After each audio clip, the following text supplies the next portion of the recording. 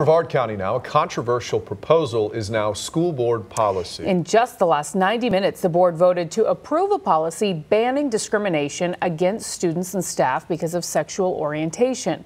News 6 reporter James Sparvero is live at the school board tonight. And James, this meeting lasted hours and it got heated. It was heated. It was about 60 people who spoke, and it was about 6 hours it took until we had that vote come in. And when that vote came in, the dozens of people supporting this measure in the building behind me, they took it personally, a personal celebration.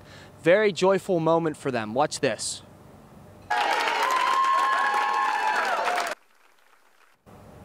This celebration, it comes 6 hours into the meeting and 2 years since the first talks of any anti-discrimination policy started making its rounds in the county. The supporters you're looking at wearing red, they say the policy will help stop bullying against LGBT students and stop discrimination against hiring LGBT staff.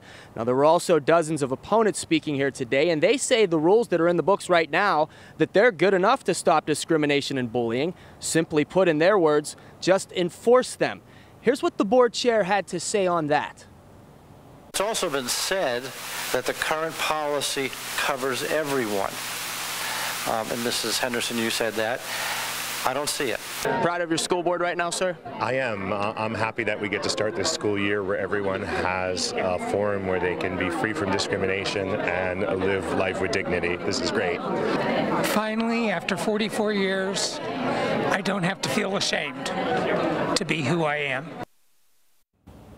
44 years in that gentleman's words since he graduated high school, where he was brutally beat up, he says, for being gay. The second man you heard from there, he's a Brevard County high school teacher, supporting this measure.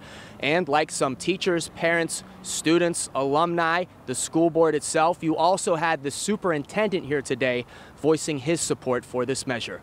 Brevard County Schools now becomes the 15th district in the state to have some sort of an anti-discrimination policy for LGBT students and staff.